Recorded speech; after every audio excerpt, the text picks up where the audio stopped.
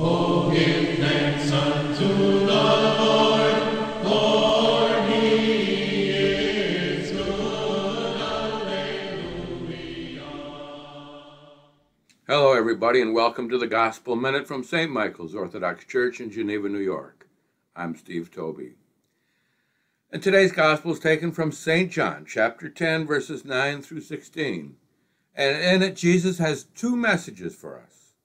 The first is on marriage and divorce, and the second is on humility.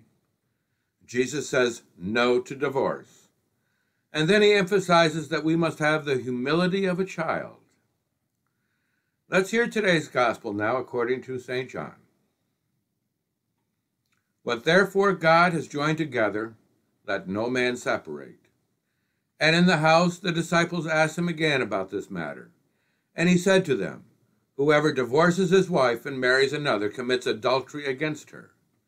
And if she divorces her husband and marries another, she commits adultery. And they were bringing children to him that he might touch them, and the disciples rebuked them. But when Jesus saw it, he was indignant and said to them, let the children come to me.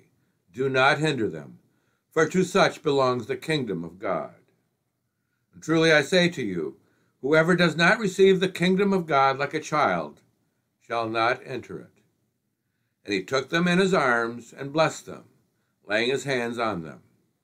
The word of God. Well, have a good day, everybody, and I'll see you again tomorrow. May God bless us all. In the name of the Father, and of the Son, and of the Holy Spirit.